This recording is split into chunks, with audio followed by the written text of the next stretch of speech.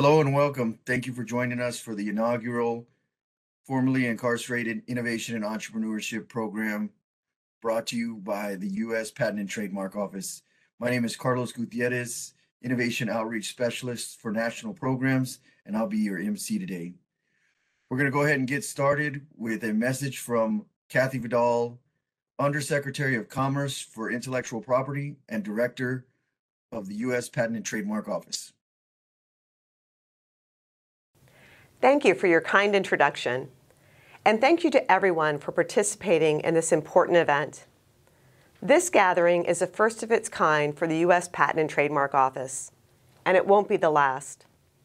Incarceration and rehabilitation are not traditional issues at the USPTO, but they go to the core of what our agency does. We provide legal protection for those who have novel ideas for new products and services so that they can get started in fulfilling careers. There are close to 2 million people behind bars and millions more who used to be. We can help you become inventors and entrepreneurs. We can provide you with the tools and resources you need to develop your great ideas for a new business, your intellectual property, into new products. We can help you realize your dreams. By helping you achieve your potential as innovators, this will boost the U.S. economy and benefit your families and communities in which you live.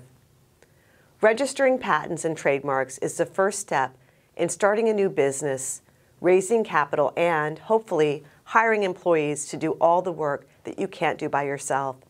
The USPTO has programs to help those who are new to innovation. We can help you apply for a patent or trademark.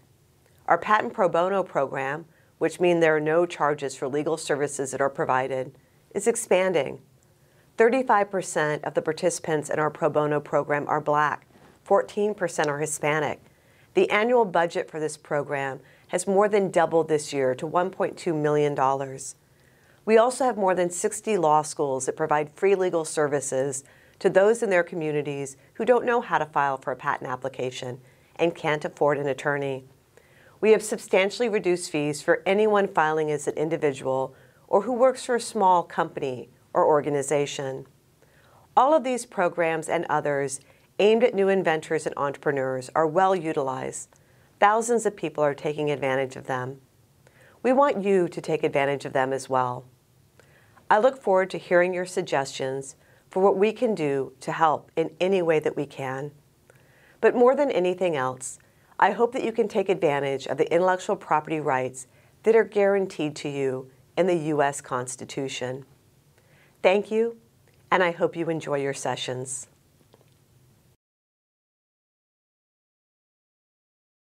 Thank you for those inspiring remarks, Director Vidal. Next, we're going to hear from Aisha McCain with Casual Recovery Enterprises for a fireside chat. Thank you for having me, Carlos. This is a wonderful opportunity, and I'm excited to be here. Excellent. We're happy to have you. So let's go ahead and get started with having you tell everyone a little bit about yourself. Ooh, okay. My journey has been very untraditional. I left home at 14. I ran away when I was 14 and never looked back. As a 14-year-old runaway, you don't have a lot of options in life. You can't get a job or sustain yourself. So I sold drugs. And then I went to prison for selling drugs for 5 years. I remember I was sitting in prison and, they have these classes like, what are you going to do with your life and job skills? And I'm like, I don't have any. And they're like, actually, you do. You are good at customer service, inventory, sales, you have skills. So I got my GED in prison. I came home in 2005. In 2008, I was diagnosed with stage 2 breast cancer that had metastasized to my lymph nodes. So I had chemo, radiation, and some surgeries. And then I went on with life. And then in 2017, I was re-diagnosed with DCIS breast cancer. So I opted to have a double mastectomy. I knew that when I had this surgery, I was going to have surgical drains. So was familiar with having surgical drains from prior surgeries, and I knew I was going to have like this tube hanging out of my body with like a bulb the size of a lemon full of like biological matter, and they were going to tell me to safety pin this to the outside of your clothes. And when I had done it before, like my niece was scared of me. I just felt gross. It's really disgusting. So I went to a seamstress and I was like, here's a lemon. Here's what I need. I need you to sew interior pockets in these places. And I strictly was thinking of my own comfort at that time. And I had a garment made for myself. And when I was being discharged from UCSF, my surgeon, Dr. Hani Spatani, saw it and he was like, "You're an inventor." And I was like, "What?" I was so sick. And I was like, "No, I'm not." And he was like, "Yes, other patients need this. You should pursue this, and I'll mentor you on this." So that's where kind of it was birthed. So I just went home. I watched a lot of Shark Tank. I learned a lot of what not to do and not what to do. And I had a lot of complications after that. So that one surgery turned into like 14 surgeries. Wow. Um, so over that 4-year period, I was just like, okay, I'm gonna get a patent, and people were like, "You'll never get a patent on pockets, and how are you gonna do it?" And I just, friends and family, my brother, he didn't even know what I was doing. He didn't really understand it, but he was like, "If this makes you happy, here's some money, hire somebody to get a patent." So I was like, well, go big or go home. We're gonna get FDA registration, we're gonna get medical insurance reimbursement. I'm going to ask my surgeon to do a medical study on it. And, all of that came to fruition. I was issued my utility patent in ICU after my breast reconstruction surgery. I got the call like, "You got your patent." We did get FDA registration. We got an insurance reimbursement code. My surgeon did a study at UCSF on 30 patients. They recovered faster. They felt more comfortable, and it just brought back dignity. Um, so that was the first one. And in this time, I had a dear friend, Dr. Emery Sheets, that I met in the emergency room 15 years ago. And she, became my co-founder and my chief medical officer. And so that was the first invention that came to fruition. And then, the universe just brought me this amazing team, and more patents have been filed and received since then. Great. Thank you for that terrific overview. This is kind of, personal for me as well as you recall, when we first had our initial discussion, I mentioned that my wife has the same issue. So I mean, first, thank you for such a great innovation. She's going through it, exactly right now. So it's interesting that we were able to make this connection with you and hear about these terrific innovations. Also, I know from our recent discussions as well, you mentioned that you have 3 approved patents in the last 4 months. So congratulations on that. Also, can you tell us a little bit about the additional patents and the additional work that's associated with your initial innovation? Yes. So, obviously 14 surgeries over a 4-year period, I was really bored, and this gave me a purpose. And I realized, wow, I'm actually an inventor. I can change the world. So with the drain garment, a quarter of all surgeries require drains. It's really gross. So, that is to change the standard of care. So I was like, okay, what about kids? You know what? I'm going to put a superhero cape on the pediatric garment. I'm going to find some super pediatric superheroes and put them on the garment. And I looked for them, and none existed. So I was like, I got to do everything. No, I got to do everything. So I created young superheroes. So they're like this magical, diverse crew of like pediatric superheroes, and they're really amazing and they're super cool. We have a coloring book out now. So I created the young superheroes during this time, and I got that copywritten and trademarked. And then, so my other innovation, my sister died from an asthma attack. Actually, yesterday was August 30th is the day she died, and September 2nd is her birthday.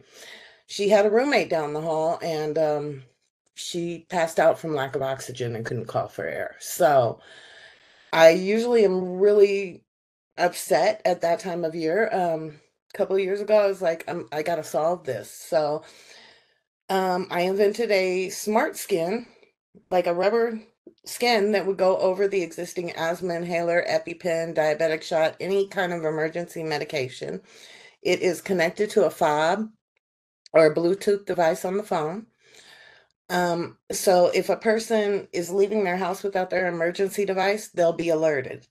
You're leaving your inhaler behind. If a person cannot find their inhaler, they can do the Find My. It'll make a loud alarm. It'll also flash lights for the hearing impaired and vibrate extremely strongly for the hearing and visually impaired. And if a person is using their emergency device, their inhaler or their EpiPen, and they're not getting the relief they need, they can press the button on the side. It will call 911 with GPS triangulation and a pre-recorded message that a person is either in breathing distress, anaphylactic shock. So it'll call emergency services as well as make a really loud alarm where they are. So if someone's in another room, they can come help. They'll be aware of it. That was allowed in April, and it's actually issuing September 6th. And with that, I actually just filed a continuation in part on that, which is an Everyday Hero app, so that everybody that's connected on this network can opt in, and their information will be masked. But if you're having an emergency, you can unmask yourself if you don't have your device, and it'll send an alert to everybody that's within the vicinity. Hey, there's somebody, on aisle 4 of the grocery store that needs an inhaler. Do you have one? And so it's kind of like the Everyday Hero, everybody can help everybody app. I also was just recently allowed the pediatric garment for the drain garment, which has different pockets because kids might do a somersault. So with the pediatric garment, we have trapezoidal pockets so the drains can go in, but lay a certain way so that kids, jumping around or moving around won't dislodge them. And another CIP on the drain garment, which just strengthened our claims on the original patent. So I have a patent family with 3 patents on the post-surgical drain garment. And then I have like 4 or 5 other patents pending. Well, I would like to hear a little bit. I know you probably don't want to share too much about the patents pending, but you can maybe get into that a little bit. But before that, I wanted to say it's really terrific that you mentioned the copyright and the trademark as well, because that's a good topic for folks to know that USPTO can provide information on. And later in the program, we're going to have some internal USPTO subject matter experts come in and talk about a little bit of those. So I'm glad to hear that you have those things as well. Next, I'd like to know. I think it'd be valuable. What do you think were the challenges that you had along this journey, both as it applies to the intellectual property acquisition and or some of the challenges associated with developing the businesses, getting started, right? Like things that you had to, do research on that you weren't aware of, or things that just presented some hurdles that you overcame. Sheesh, so many, right? When I first started this, one of my advisors and partners, Bert's the guy, and I was telling them like, I can't be a CEO. I don't know how to do this. I can't do this. And, just having people around to mentor me, every day I learn, every day we learn, right? So I've just been learning and soaking up information like a sponge. So just I had to get over the fact that I didn't believe in myself, that I thought there was a stigma attached to my past, that people would judge me based on that and say, well, who do you think you are? You went to prison for selling drugs and now you're inventing medical stuff. And so I had to get over my own self-doubt. That was a huge challenge for me, as well as, just having medical challenges along the way. And I mean, you have to master the art of the pivot, right? So there are going to be challenges when you file a patent. There are going to be challenges when we do anything in life. But if you really believe in something, and nothing that's great comes easy, right? You don't change the world just because you woke up one day and you did one action. Nothing that's great comes easy. You have to persevere, even if you have your low moments. You have to just like, I just had to be my own cheerleader, and I had a community of people cheering for me as well. But internally, I had to, just sitting here right now, right, having this interview, I would have never imagined that this was that I would find my purpose in my pain, and I would go from taking a mug shot to taking a headshot. It's just mind blowing. And there have been, an abundance of challenges, but we all have challenges, right? But if you believe in something really strongly, nothing can stop you. So, we had challenges of prior art that we had to overcome. And we had to explain, what is the utility? Why is this an innovation? We had, challenges of finding the right person to file the patent, and kind of navigating that process, because you see all these commercials on TV, but they're like, I mean, that wasn't for me, like, they basically own your stuff. And I really wanted to build generational wealth. I wanted to change the world, but also change the lives of the people around me. So finances were a challenge, fundraising was a challenge. Just to get the funding to continue to do things and I've done everything friends and family. I'm just now currently meeting with investors. So that's been a huge challenge, and just getting polished up on this, on this path of being a good leader, understanding, showing compassion. Sure. Sure. Yeah, those are all great points you hit on there, associated with some very common challenges that folks have. Um, One of the things that I wanted to know, and you touched on it briefly, is and you mentioned early on that you had partnered with a physician, you're now partner in the business. Who were some of the other folks that you enlisted as mentors, and what organizations did you depend on to help you as you moved the innovation forward, forward for with advice or with technical assistance and things like that? So, Bert Sagayan, is brilliant. He's an attorney, and he's an amazing mentor to me. Paula Fotenhauer is my chief production officer, and she is just a brilliant fairy godmother of for the garment pattern maker, so I don't have to worry about anything. Anne-Marie, Dr. She's just amazing, and she's a friend. She's my friend and my partner, and we're great co-creators. I joined Black Girl Ventures during the pandemic, and that really like elevated me, because when I first joined Black Girl Ventures, I didn't know how to pitch, and I'm just like, I'm a girl Mhm. from the hood. I don't know, how do I do this, right? Just straight up. And just the community of women, female entrepreneurs, Black and brown founders from around the country that were just at different stages of their business, but really like are my friends now, they're my friends now. And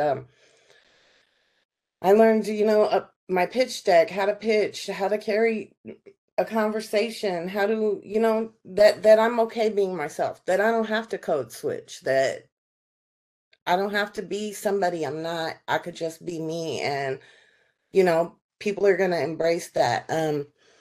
I did the pitch competition for Black Girl Ventures in LA. I won first place. I raised 65,000, the most ever raised in their pitch competitions. And actually, Omi Bell is actually signed on as one of my advisors. So she's on my advisory board now. So that's like amazing to go from I don't I couldn't even type. I was taking like how do you type online classes. So to go from that to this in this community of women has been amazing.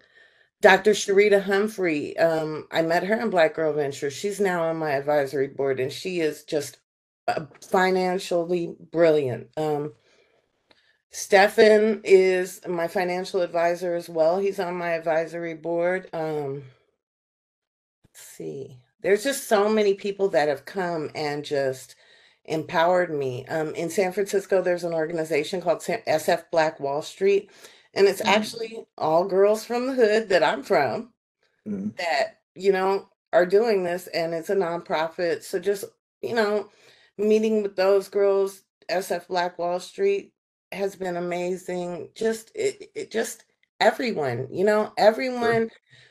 It's like the people you expect, those aren't the people, right? It's the people that you need, that you don't even expect, and then all these wonderful people come into Sure. your life, and you're like, whoa, this is really cool.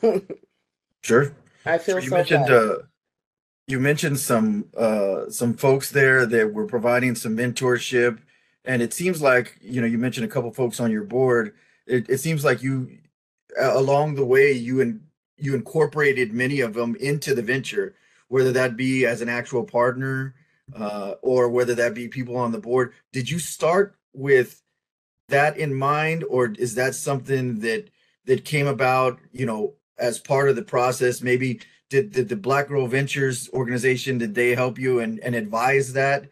And what kind of things did they advise other than that, other than the pitch and things like that? If maybe you can expand on that a little bit. So I initially didn't even know what an advisory board was, right? So no, I started with nothing in mind. I started with go big or go home. I'm going to change the standard of care and change the world. It'll be fine. I had no idea what anything was. I met Bert, obviously, and Anne Marie and Paula prior to Black Girl Ventures. Black Girl Ventures was right at the start of the pandemic.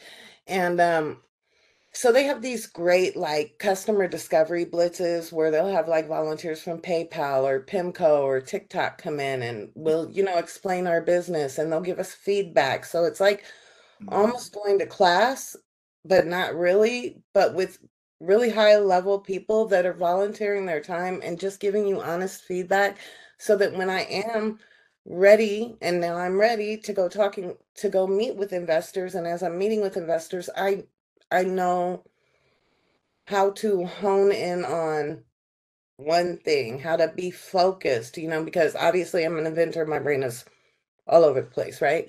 Mhm. Um, they also just like moral support, when I was having a surgery, like I would get like stuffed animals from Black Girl Ventures in the mail, just like friendship, moral support. Nice. I had never been to a convention before, and within the community, Dana Todd Pope, she's an artist and she has a gallery and she's in the Black Girl Ventures community. And she was like, you're coming to the licensing expo in Vegas. And I was like, what am I going to do? And I was like, literally standing there, like, I don't know what to do. And she just took my hand and walked me around. And so now I feel comfortable at conventions. So it's just been, all the people that work at Black Girl Ventures, right, have been just amazing. And I learned from all of them. And they're just, really my community, my go-to community. I couldn't even, it's just been so many opportunities and doors that have opened from being a member of that community, truly. Also, Cynthia Lamont, who's my patent agent, she has a background in biology. She's brilliant. So it's just like, no, I didn't start looking for people, but I attracted them and they strongly believe in my vision to change the standard of care, and they see the need I'm filling, and they believe in me. And so that makes me believe in myself more, and that gives me more, you know, energy to keep going, right? It's really great to hear that you were able to find that community of folks that was able to help you. And it's also clear that you recognize the value of intellectual property, given that you have, these patents and you've continued with other innovations, and also the copyright and the trademark. Um, One question I would pose is, what does that intellectual property mean to you, in terms of its value for the business, or also you mentioned generational wealth. Can you expand on what that intellectual property means to you holistically? Holistically, first on a personal level, right? It means that I'm empowering and bringing comfort to people. It means that I'll actually be saving lives. My sister died and lives will be saved in her name, And so internally, right, that feels good. And man, that feels really good actually, and generational wealth, right? So I have a patent portfolio. I have 4 patents. I have 6 pending. All the applications are published. And so I plan on, licensing and monetizing them and, Mhm. you know, with advisors making the correct financial decisions to build generational wealth, but Sure, also to give back to my community. I sure, really want to give back to my community as well because, Black and brown women receive like less than 1% of venture capital dollars, right? So I really want to give back to my community because Black women are strong. We know how to sure, persevere. We master the art of the pivot and I really want like also people that have been incarcerated to know like to give back to them like if I could do it, you can. You know what I mean? We sure, all are really inventors because how many times have you thought, oh, somebody should make this? And then 5 or 10 years later, you're like, I thought of that? And I just sure. want people to know, like, if I could do it, you can. And maybe you're not an inventor, but maybe you want to make a clothing brand and you could get a trademark. And, there's so many ways to monetize intellectual property, right? So, Sure. Sure, and you bring up a great point about giving back to the community, and that's another one of the reasons we're really, uh, really honored to have you on. They're really terrific innovations with a real good public good in as part of the innovation. Um, you did mention licensing as well, so that kind of leads into my next question. Excuse me, question. What do you feel are the next steps for the innovations that you have currently, and if you wanted to talk a little bit about as that applies to the ones that you have a patent pending status on right now. so the next steps are to bring in a patent monetization firm to seek licensing and deals or joint ventures with, the makers of asthma inhalers, the makers of EpiPen. We are going to manufacture and sell the drain garments ourselves. So the next step with that would be to, after we finish this round of meeting with investors, then we will, hire the team. We'll partner with a GPO or an IDN and be in hospitals and have the garment prescribed, as a part of the surgery package with insurance covering it for the patient. So the next steps are to, build out that structure and that sales team to sit down with the patent monetization firm and really target licensing for all the different innovation. There's so Sure, many avenues. sure. No, that's great. That's great information. We'll go ahead and end on uh, a question for the attendees, which I'm sure everybody, usually likes to hear about. What would be your advice to anybody that's uh, interested in acquiring intellectual property or has ideas for inventions or is just generally interested in entrepreneurship and some of the things that you've already done with your innovations?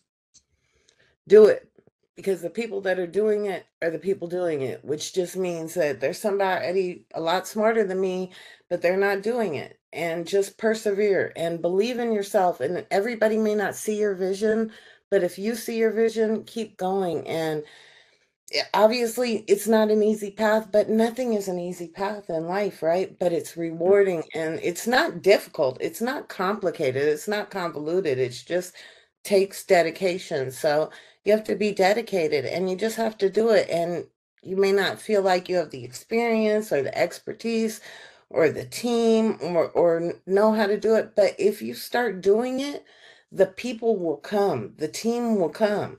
You're the coach of your business, and if you start doing it, you will attract the right players on your team. So Sure. just do it. Great advice. Great advice. Well, you heard it here. Just get started from Aisha. Uh, well, we'll go ahead and end there. Thank you, Aisha. I really appreciate you coming on to talk with us. You've developed some really interesting and valuable innovations. Thank you for being a part of this inaugural program, and have a great day. Thank you for having me. Let's go ahead and take a 5-minute break. Be sure to rejoin us as our next panel will go over some of the great resources USPTO has that are available for you.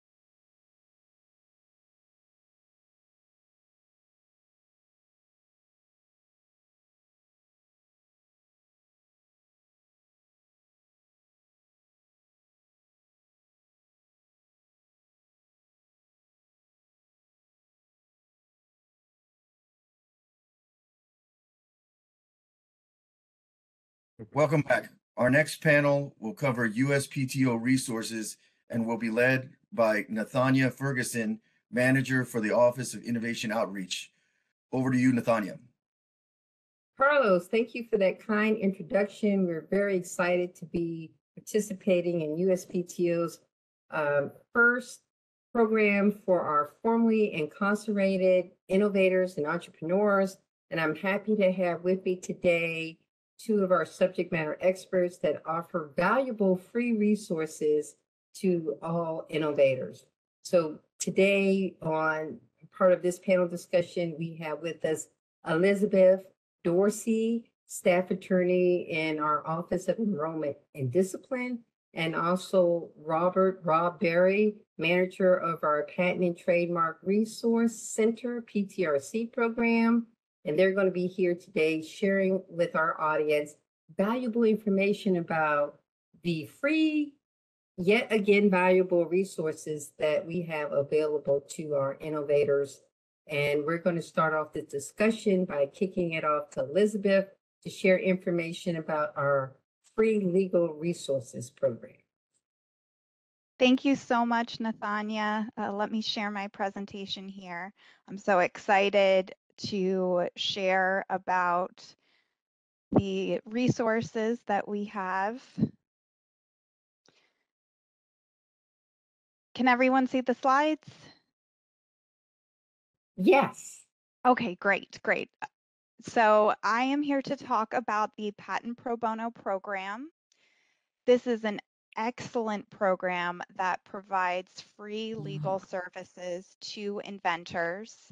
We work with 20 regional programs throughout the country so that inventors can get access to free legal services. There are a lot of benefits to this program.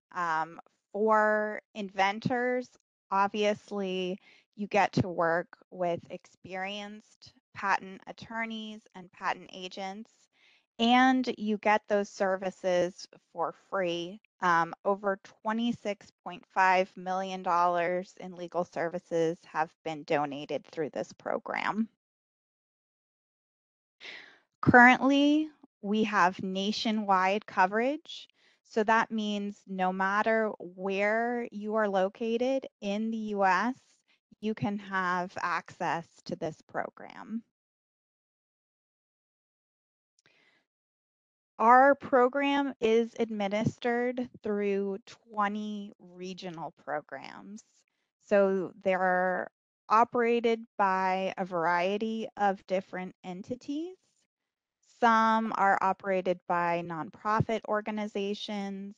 Some are operated by law schools or bar associations. And each one of these programs is independent.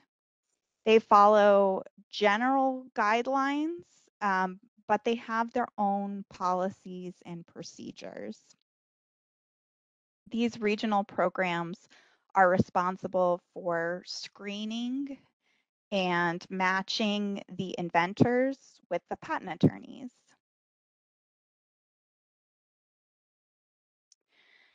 So even though each program is independent, there are a lot of similarities between the programs in terms of requirements for participation. And one criteria that is really important for inventors is the income criteria. Generally, in order to participate in the program, you need to make less than 300% of the federal poverty guidelines. We are working to increase that up to 400%, but currently most of the programs are at that 300% level. So that means currently a single person could have an income of roughly $43,000 a year and qualify for the program. This is for a single person. If you have dependents, then that amount would be higher. There are some additional criteria as well. You may need to demonstrate that you have knowledge of the patent system, and that can be done fairly easily by taking a easy certificate training course. You also have to have an invention to participate. You may be responsible for USPTO fees, and you should be eligible for micro entity status, which would result in an 80% reduction on fees. And some programs do charge an application fee. The regional program will determine if you qualify for participation in the program. And if they determine that you meet all of the criteria, they will attempt to match you with a patent attorney who is looking to provide free legal services. And once you are matched with that patent attorney, he will help you prepare and file that patent application, and the legal services will be free. If the regional program is unable to match you with a patent attorney or a patent agent, they will let you know after a few months or so that they were not able to match you. And at that point, you will be able to consider your other options. So that may be looking to participate in the law school clinic certification program, or you may be hiring an attorney on your own. So if you are interested in applying, we hope you are. You can apply directly through the regional program that serves your area. And if you have any trouble in locating your program, please email the pro bono team within the Office of Enrollment and Discipline at the USPTO, and we can be reached through probono@uspto.gov. So thank you so much, and I hope that you do utilize our program.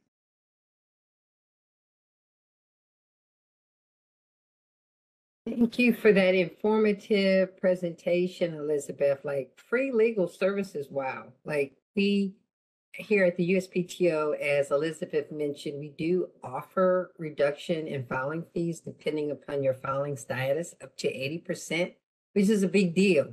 But we are also aware that our underserved and underrepresented communities of innovators may not necessarily have a lot of resources or in their budget dedicated to the legal services.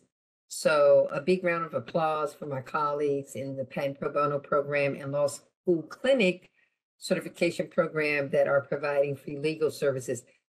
I will be following up after Rob's presentation, Elizabeth, because I have some questions for you, but I want to keep up this great momentum of sharing very helpful and relative free resources with our audience. And now I'm going to ask Rob Berry to turn on his camera and share information about our patent and trademark resource centers. Over to you, Rob. Thanks, Nathania. It's a pleasure to be here, and I'm very happy that people are joining us for this presentation. Kevin, if you could cue up the slides, we can take a quick look at the slideshow. So this is an overview of the PTRC program, the Patent and Trademark Resource Center program. Next slide, if you would. And we'll talk a little bit about the history of the program, where it came from, what PTRCs do, and how USPTO supports the PTRCs. Next slide, please. So taking a look at the history, and we'll go forward one more. Our program dates back to 1871 when Congress authorized the distribution of patent documents throughout the United States. A lot of those were received by large public libraries, and in 1977 there were 22 of those. So what does that do for inventors? Well, if inventors are litigating their claims, they have those documents there close to a courthouse for evidence, but it also serves a purpose for somebody who's interested in applying for a patent, because having that information throughout the country meant that people could go and do a patent search to see if their invention was novel, if that was the first time that that invention was invented, without having to travel all the way to Washington, D.C. And the picture there is kind of interesting. Those are patent models which were required to be submitted with a petition for a patent or an application for a patent between 1790 and 1880. So as you can imagine, throughout those decades, the number of patent models accumulated quite a bit. But what they discovered is once they started sending out specifications that were well drafted and carefully drafted, the need for patent models kind of was displaced with more precise documents, more precise specifications. Kevin, next slide, if you would. So we can see the growth from the 1871 to 1990, when it went from a very small number of patent depository libraries to a larger number of patent and trademark depository libraries. And then after 2011, patent and trademark resource centers. Now, why the name change? The main reason is that the information is delivered across the internet in a digital format. So you no longer have to go in and search volumes of patent indexes to do a preliminary patent search to get an idea of whether your invention is novel or not before you go further. So that's a game changer. With the shift from printed materials and microfilm or microfiche to digital information delivered through the internet, it means that the libraries can devote more of their time to undertaking training to become experts at the search tools and assisting people at using those search tools. Next slide, if you would. So we see that in 2002, there were 88. In 2023, today, there are 84. And if you go to www.uspto.gov and you search in the search box for PTRC, you'll get a page that talks about the program. If you scroll to the bottom and in the center, click on it, it'll take you through to a map of the 84 PTRCs. And if you click on any one of them, it'll give you information to contact that library to set up an appointment. Now, what happens as a result of those appointments? You go in and get a basic orientation to using the search tools. So if you're interested in doing trademark searching to see if your concept for a trademark is distinctive and there's no likelihood of confusion between your concept and a concept that's already been registered, you can make an appointment and go in there and learn how to do a trademark search. The librarian will not want to do your search for you, but empower you to be able to do the search on your own. That way you can keep your ideas confidential and you can take as much time as is necessary to go through the records and see, is this an idea that I want to move forward with? Or is there another registration that's problematic and maybe I need to go back to the drawing board and make my concept for a trademark more distinctive? And similarly with patent, as a result of learning how to do basic patent searching, you can get an idea if your invention is patentable. You can start to collect references to other patents that you'll want to include in your application. And you also get a better understanding of the technology, so you're better able to articulate your ideas and explain your invention to investors, attorneys, if you decide to hire an attorney, and so forth. Next slide, if you would. So here's a quick look on the next slide at some PTRCs in action, and we can go forward one more. There's 84 of them. They're public libraries, including state libraries, and academic libraries, including libraries at colleges and universities. They teach people how to conduct basic patent and trademark searches. They also show people a host of different resources that are useful, and in many cases can make a referral to a small business development center or some other point of contact that can help people along their journey towards getting branding for their goods and services, or getting a utility patent or a design patent to protect their concepts. And some of these libraries will do public workshops and other programming. Next slide, please. The librarians have a wide variety of different backgrounds. They're not all science librarians or engineering librarians. Some of the PTRC librarians specialize in law or business or in the humanities. Next slide, please.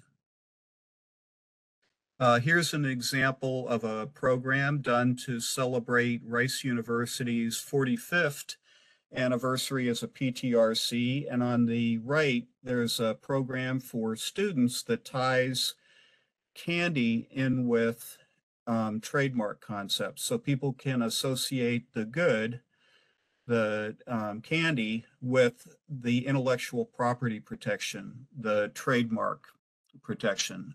Next slide. And here's one of my personal favorites. I'm not a very good miniature golfer, but I love miniature golf. And these students were challenged to create their own miniature golf courses. The PTRCs, whether they're located at a university or a public library, assist people that are members of the public that come in and want to get a basic orientation to the search tool for either patents or trademarks and related resources. Now, what is the benefit of learning how to do the searching? Once you start doing the searching, not only are you better able to articulate your ideas and have a professional discussion with other people about your concepts, but you have a better understanding of the basic concepts you need to know. So once you start on your journey, the research and information you gather is going to empower you as you go on your way. And libraries as institutions have always had that function of empowering people through helping them connect with the information that they need to know. Next slide. Here's an example of a librarian teaching his colleagues how to do basic patent searching. And it's a great way to assist the public, because if you share information with a librarian, that librarian in turn shares it with a larger array of customers, people from the public. And it's a great way to help people connect with the information. And I don't know if people are like me when it comes to reading instructions and figuring out how to do something, but I've always found for myself, if I can sit down and somebody can show me how to do it, I can move a lot faster, especially when I'm first getting going with something. Next slide.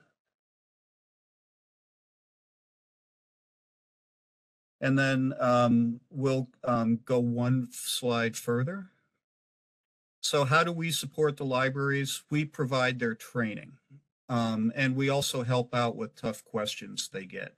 And that, I believe, if we jump to the next slide, brings us to the conclusion of our presentation. And I want to really thank Kevin for the support and for advancing the slides. Nathania, I'm going to bounce it back to you. Thank you, Rob. Like, wow. I'm not great at geography, but I had a chance to look at your map, and going from 22 to 84 PTRCs, it just reminds me of the fact that USPTO, you're America's innovation agency. We are dedicated to meeting people where they are. So for those that prefer, like Rob and I, to be in person and connect with people in person, there are PTRCs throughout the nation that are there to help provide you with the support. I have questions for you too, Rob. So I'm going to ask Elizabeth to also come back and join us and turn on her camera and audio, and want to make sure that we continue to provide relevant and useful information to our audience today. So just thinking about how we just learned about Aisha McCain's amazing innovation journey and how she's been able to acquire both patents and trademarks. And I know that both of these resources that you all represent help people with acquiring patents and trademarks. So Rob, for you, just wondering, for those that aren't like you and I, who appreciate the in-person component of training, do you have online resources that are available 24/7 to someone that may be interested in learning more about how to conduct a search about their innovation, whether it be a patent or trademark? So I can answer your question, Nathania, in two different ways. USPTO, as you know very well, has a wide variety of resources that are available through the internet. So anybody that has a internet connection can go to www.uspto.gov and click on patents and read all about the application process, maintaining their patent once they get a patent, and the same for trademarks. Each library also has a web presence, and they have their own set of resources.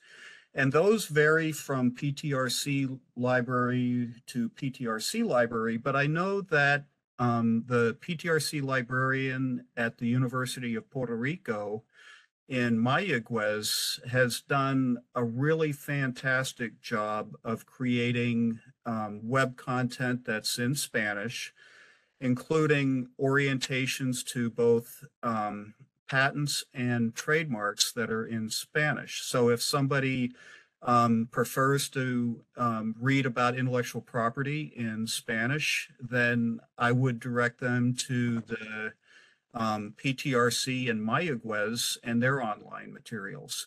And then as you go across the country, those online materials vary. One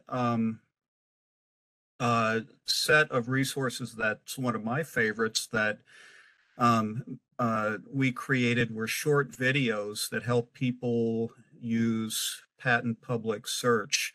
And I'll send Nathania the link to those. And those are kind of fun to, once you start to use patent public search to search for patents, those are kind of a fun way to get a reminder of some of the basic searches that you can do. Well, thank you for that, Rob. And before I pivot to Elizabeth, just want to clarify, because when I was looking at the map, I appreciate that a lot of the PTRCs are in public libraries, but I see a lot of them are also at universities and colleges throughout the nation.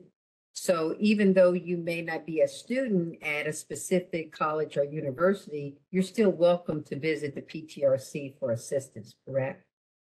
Correct. And it's always a good idea to email or call ahead so somebody is waiting for you and you can save time when you get there. So if I was going to visit a PTRC, whether it was a public library or a university library, I would probably make an appointment. I may even chat with the librarian over the phone, and maybe she or he can give me some stuff to get started on ahead of time. So I already have done a little bit of searching when I get there, and I can make the most efficient use of my time. Okay, thank you for that wise advice, Ron. And so now I'm going to go to you, Elizabeth, because we know, as I mentioned earlier, and I'm sorry, let me pause here. I know we're going to follow up with those that have joined us, but want to just make sure that you have the shortened marketing URL to learn more about the PTRC program. You simply go to uspto.gov/PTRC. And as Rob mentioned, you can access the map. And although you may not be in a specific state, you may realize that a PTRC is actually in closer proximity to you based upon your residence. And so please visit USPTO/PTRC and also share that link with friends and family. So Elizabeth, as mentioned, we just heard an inspirational conversation from inventor, brand owner, small business owner, entrepreneur Aisha McCain. She has both patents and trademarks. And I know during your presentation, you made reference to more of the patent pro bono program, but you also made mention to the law school clinic certification program. Can you share with our audience the major difference between the two and why someone that is an innovator may decide to not only look into the patent pro bono program for free legal assistance, but also think about consideration of the law school clinic certification program? Absolutely. The patent pro bono program is for inventors who are trying to secure patent protection. So we connect inventors with patent attorneys and patent agents for free legal services. The main difference with the law school clinic certification program is that they also offer trademark services. So innovators who are looking to secure trademark registration can work through the law school clinic certification program to get free legal services.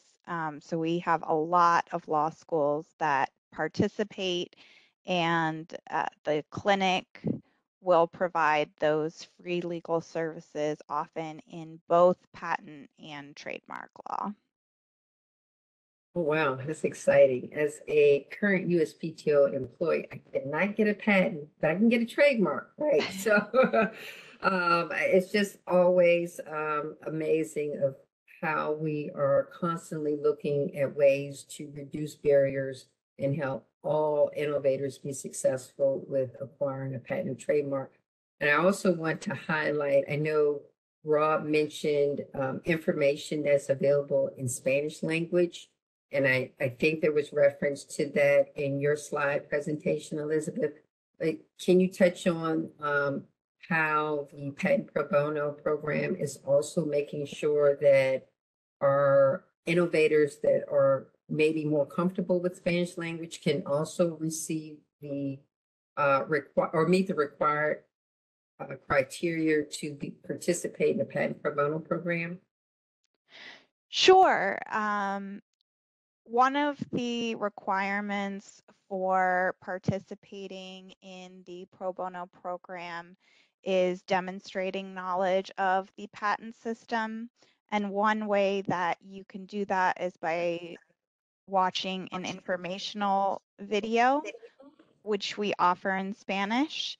And we also do have Spanish speaking patent attorneys who participate in the program.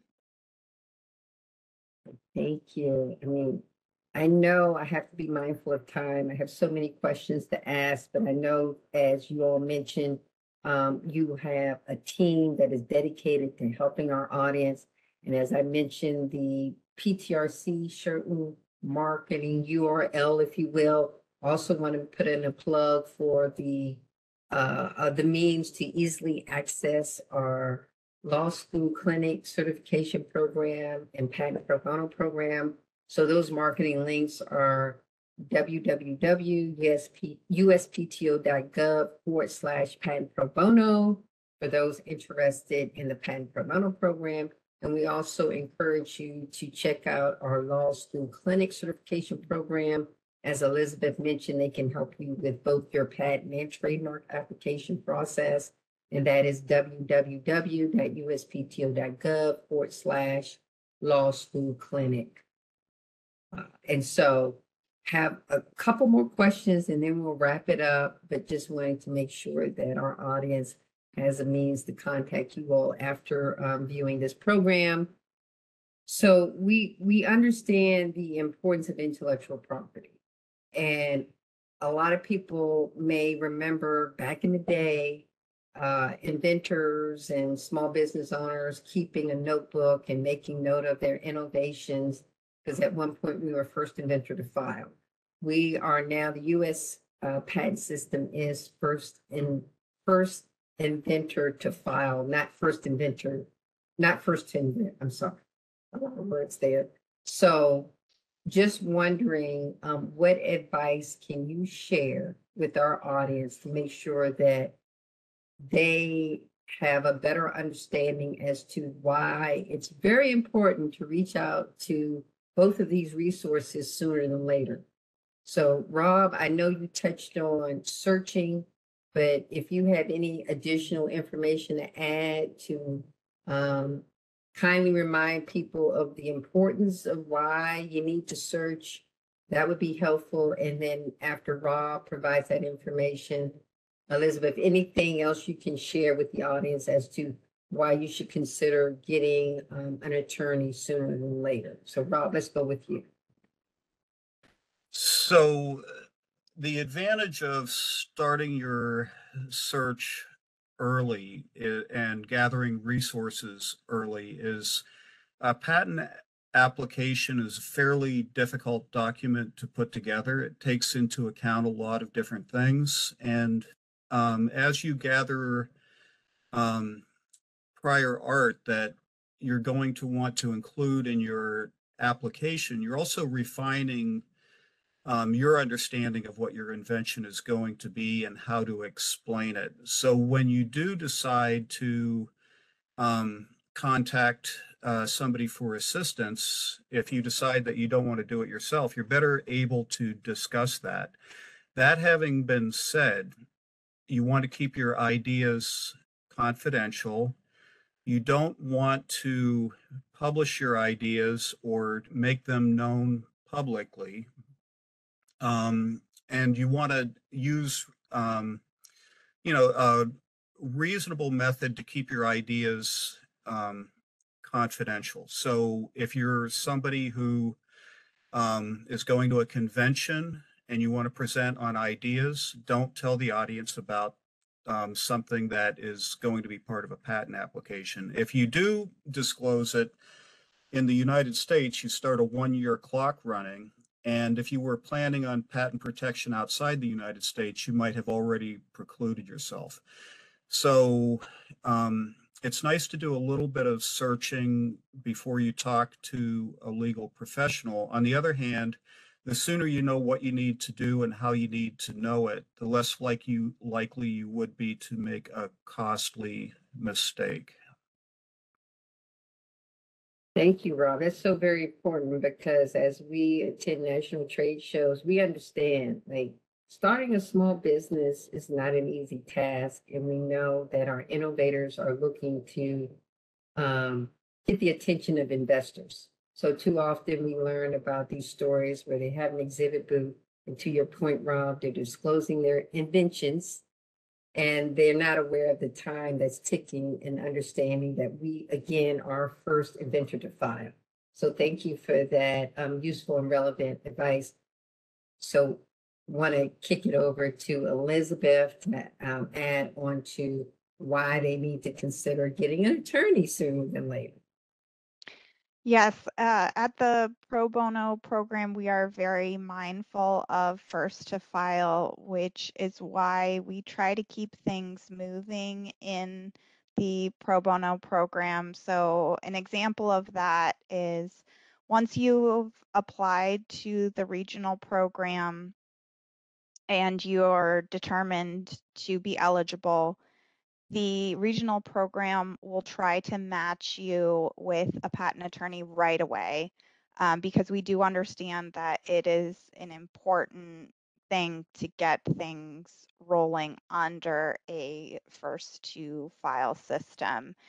And if the regional program is not able to match the inventor with a patent attorney right away, then they will reach out to that inventor and let them know. Because at that point, the inventor may want to try the law school clinic certification program, or they may want to try a private attorney.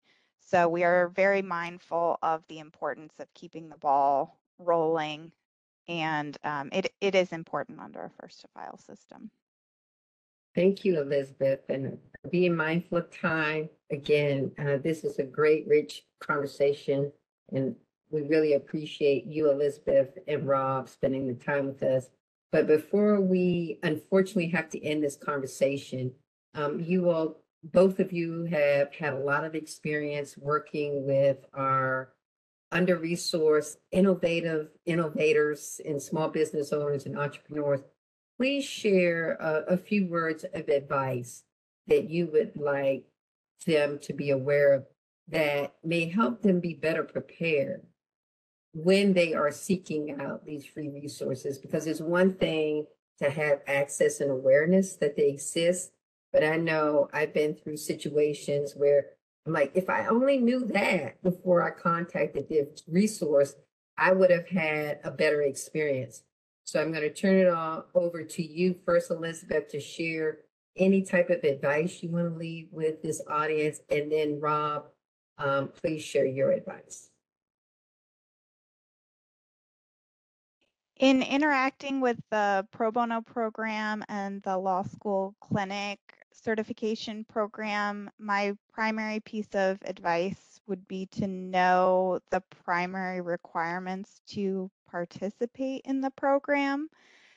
As I went over in the presentation, there are some general requirements for participating in the pro bono program. The primary one being the income requirement. So just as the first step, you'll want to check to see if you qualify under that requirement. And also for the law school clinic certification program, different law schools will serve inventors in different states.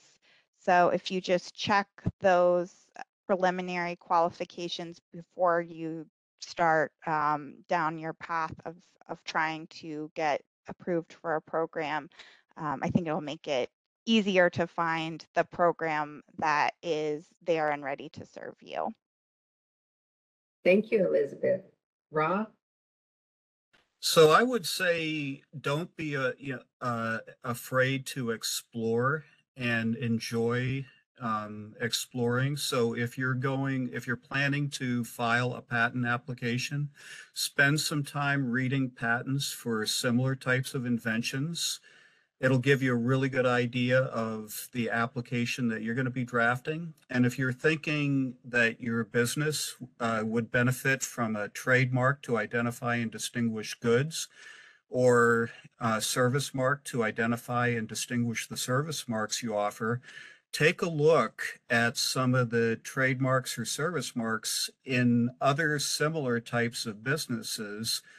Ask yourself, what is it that my soon-to-be competitors are doing with their trademarking, and how can I do something that's really special that people will notice my trademark or service mark, and it'll be distinctive.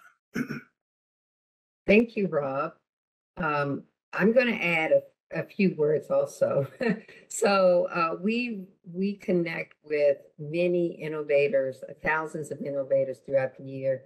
The one thing that we encourage people, be persistent, don't give up. We know it's not an easy road to obtain intellectual property protection, but remember, we are your USPTO and we are here for you 24/7.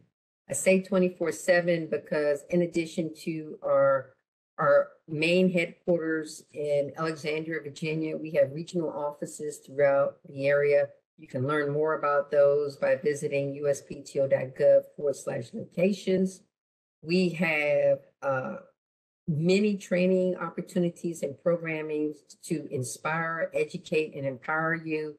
Again, you can learn more about those at uspto.gov/events. And last but not least, for those that love YouTube videos, we do have a USPTO video channel. And so if you're not able to participate in our free virtual programs, those recordings are available online 24/7 at a time that is convenient for you to watch.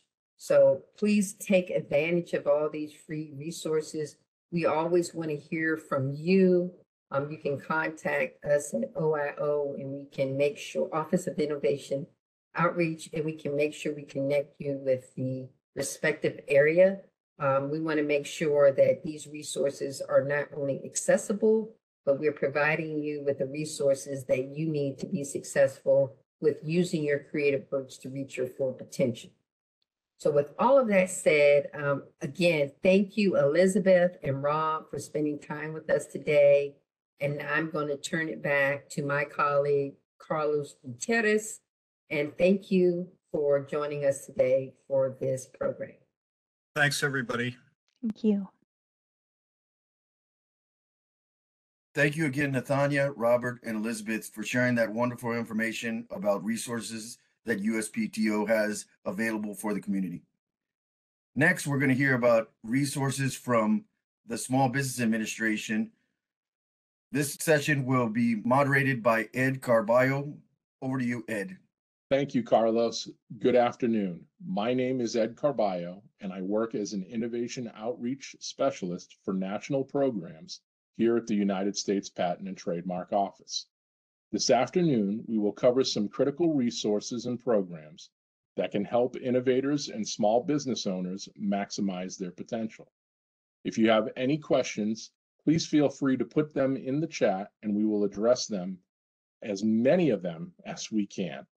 Now, I have the distinct honor and privilege of introducing Mr. Mark Winchester, the Deputy District Director of SBA Houston's District Office. Under Mark's guidance, the SBA Houston District Office has established itself as a cornerstone of support for innovators and entrepreneurs, facilitating partnerships, delivering vital programs and services, and promoting innovation. Through his leadership, innovators and small business owners have found the assistance and mentorship that they've needed to successfully navigate the complex landscape of entrepreneurship. Mark's dedication to providing access to essential resources, counseling, and access to capital has been instrumental in enabling countless entrepreneurs to thrive in a highly competitive business environment while optimizing their potential. Mark, thank you so much for joining us today, and the floor is yours. Good afternoon. My name is Mark Winchester. I'm the Deputy District Director of the United States Small Business Administration, and I'm here to present on SBA's programs and services. SBA makes the American dream of business ownership reality, and we do that by helping small businesses start, grow, expand, and recover. Next slide, please. SBA, as an agency, we have 68 district offices in 10 regions. So there is an SBA district office near you.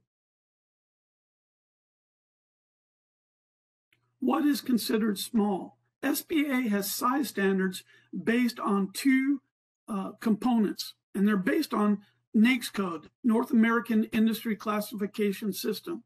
Some businesses have a manufacturing NAICS code. And for those businesses that fall in the category of manufacturing, the size standard is 1,500 employees or less. Those businesses that fall into retail, wholesale, those types of businesses, what is considered small is 47 million and less. Famous brands that have started with SBA assistance, and you recognize these: Buffalo Wild Wings, Apple, Intel, FedEx, Outback, Humana, Staples, all started their business through SBA assistance. The SBA Resource Partner Network. The SBA has approved and funded these SBA resource partners. There's over 1,400 partners nationwide, and you can find local resource partners near you just by going to sba.gov/local-assistance. Which resource partner is right for you? The SBA has 3 resource partners that include SCORE, SBDC, and Women's Business Center. For SCORE, they provide mentorship and advice. They have over 11,000 volunteers nationwide, and they offer free online workshops and webinars. The SCORE can assist with education, training, counseling, and mentoring. The SBDC stands for Small Business Development Center, and there are nearly 1,000 SBDC centers nationwide. The difference between SCORE and SBDC is SCORE is a volunteer organization, and they provide mentorship. The SBDC, these are full-time staff, and these full-time staff can provide technical assistance regarding free business consulting, low-cost training, and they help businesses to start, expand, and grow. There's also the Women's Business Center for women-owned small businesses. Currently, there are 136 women business centers across the country, and the women business centers can help you with your women-owned small business certification. They can help you with business planning, pro forma, market research, all the different aspects of starting or growing your business. The Women Business Center is there for women-owned small businesses. Another resource that is available to small businesses are for veterans, and the veteran stands for Veteran Business Outreach Center. And there are veteran business outreach centers across the country, and they too provide counseling and transition assistance, training and advice, and resource and referrals. Veterans, write this down. You want to be aware of the SBA Office of Veteran Business Development, OVBD. And under the auspices of OVBD, this is how the Veteran Business Outreach Center is delivered to veterans across the country.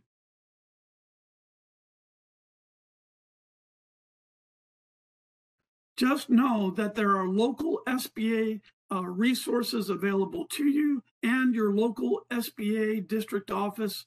And you can go to, once again, www.sba.gov/local-assistance. So we've talked about counseling. Now we're going to talk about building capacity and business development to grow and expand. Federal contracting. The world's largest customer buying all kinds of products and services is the U.S. federal government. The U.S. federal government spends between $700 billion and $3.2 trillion every year.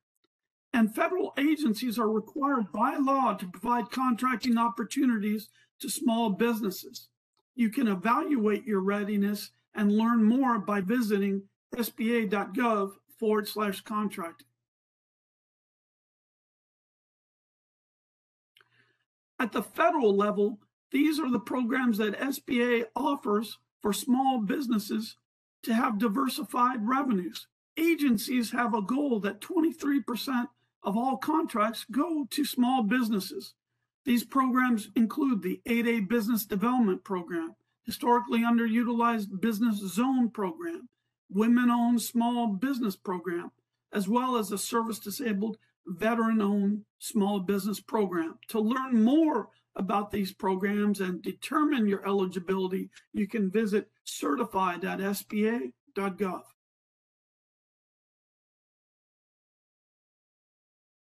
Who can also help you in the aspect of federal contracting? It's your Apex Accelerator. The Apex Accelerator, I like to call it the 3 R's. They can assist with research, with registration, and responding, and their services are at no cost to you.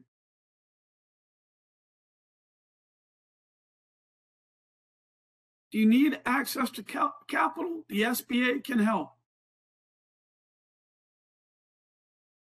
If you need funding for your business, the SBA has SBA guaranteed backed loans. They have private investors, R&D awarded funds, and surety bonds. If you're needing a loan to start, grow, or expand, SBA works with approved lenders across the country, and they offer microloans and SBA-backed loans. They offer competitive terms, lower down payments, flexible overhead, and counseling and education. Know that what SBA does is provides the guarantee, and with the guarantee, it reduces risk. And by reducing risk, the lenders who participate, it reduces their risk in lending capital to small businesses.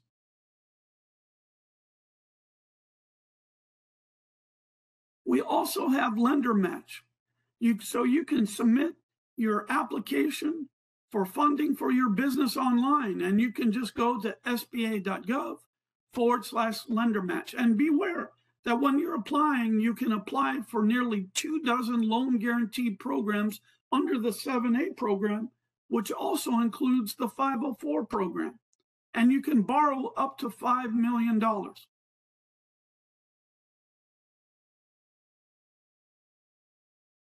You can also get funding through private equity with private investors.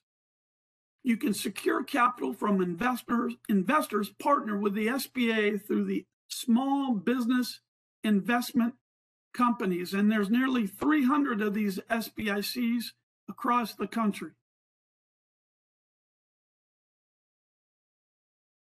If you're needing funding for research and development, the SBA offers every year $4.1 billion in contracts and in grants in R&D, and there are 11 federal agencies who participate. And this opens the door to early stage capital through SBIR and STTR, and you can learn more at sbir.gov.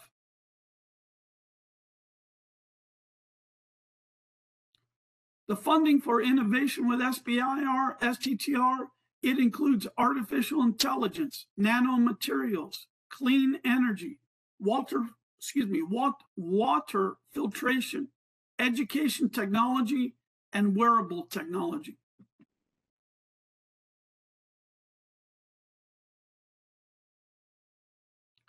Perhaps you have a business that's in general construction, or you're a subcontractor. The SBA has surety bonding programs that guarantee surety bonds from select providers so more small businesses can qualify and win work, whether it's at the state level or at the federal level. And you can learn more at sba.gov/surety-bonds.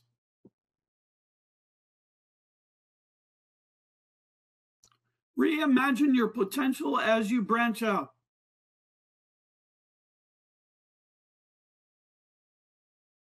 Another way that you can grow your business is through international trade or exporting. Did you know that nearly 96% of consumers live outside the US? 2/3 of the world's purchasing power is in foreign countries. And you can evaluate your readiness and learn more by going to sba.gov/exporting. And also be aware that SBA offers capital access in exporting. And we have loans, guarantee loans up to $5 million with 90% guarantee, which includes export working capital, international loan, as well as Export Express.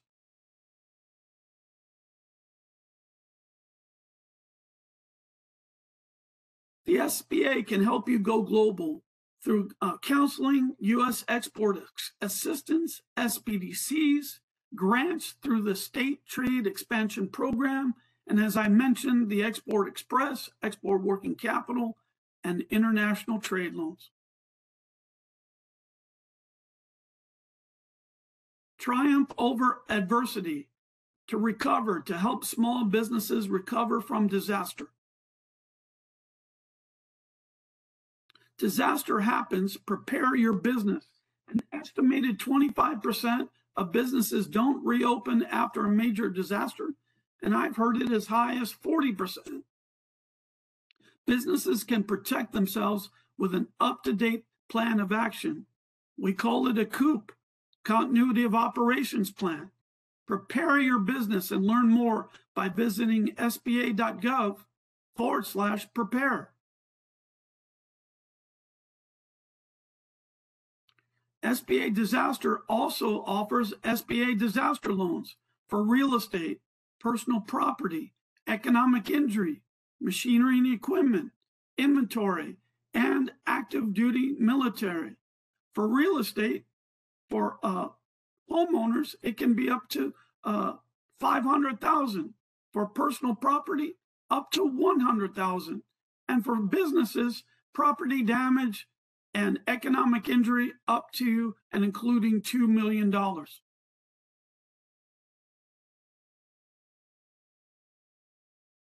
This concludes my presentation.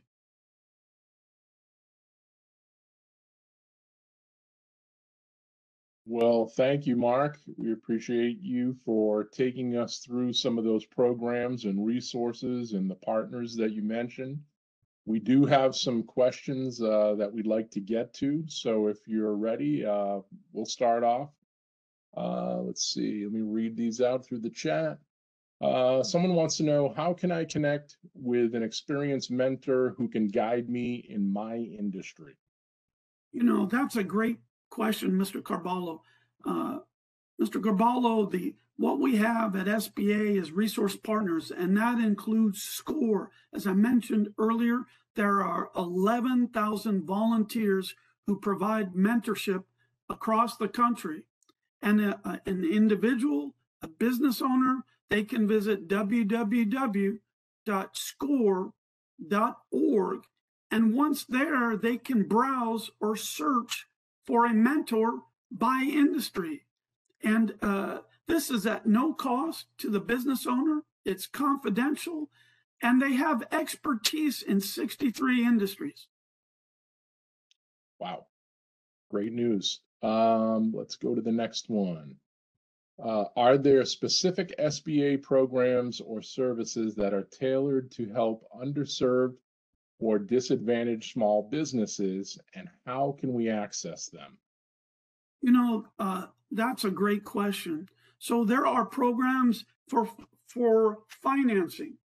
There's SBA has Small Loan Advantage. Small Loan Advantage is a program through private financial institutions. These are for-profit financial institutions, and they offer the Small Loan Advantage up to $500,000, and where they get pre-qualified.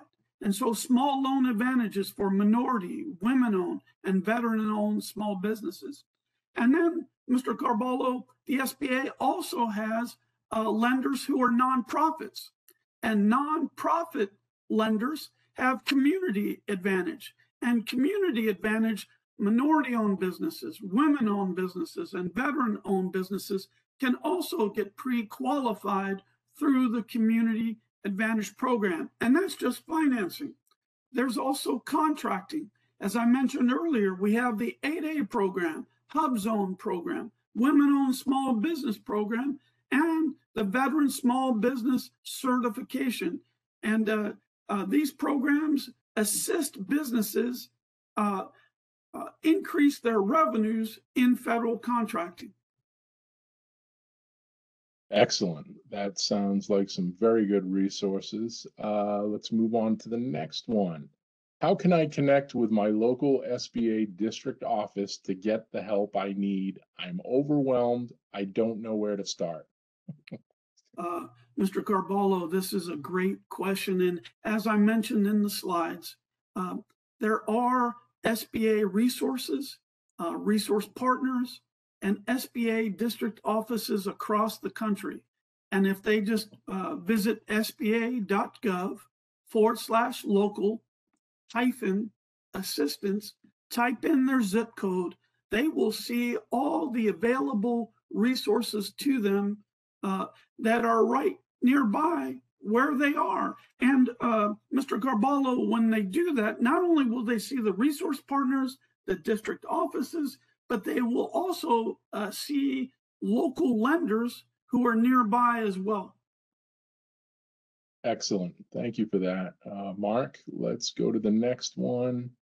I, like many companies, need money to run my business. I'm looking at expanding.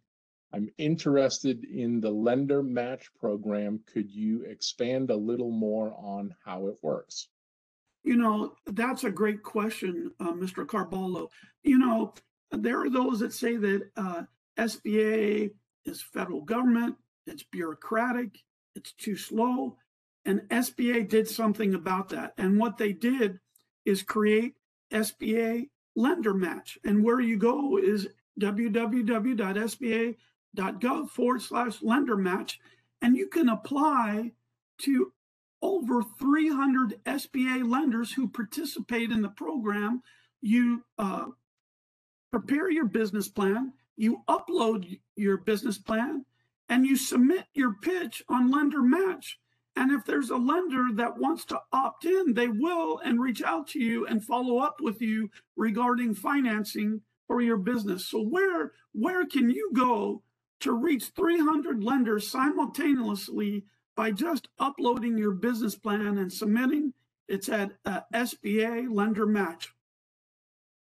That is a great concept, Mark.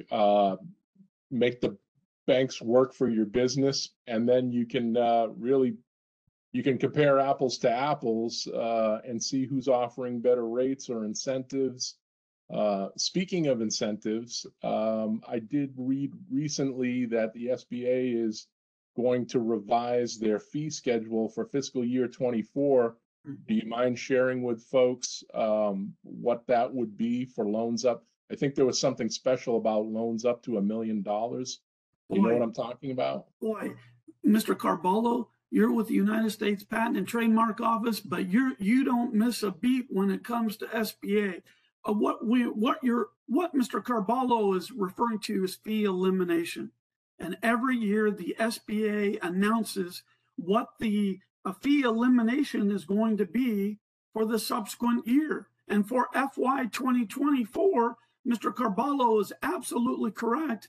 You can apply up to $1 million, and the guarantee fee on the guarantee has been waived. And SBA has guarantees of 50%, 75%, 85%, 90%, and SBA is waiving the guarantee up to and including $1 million.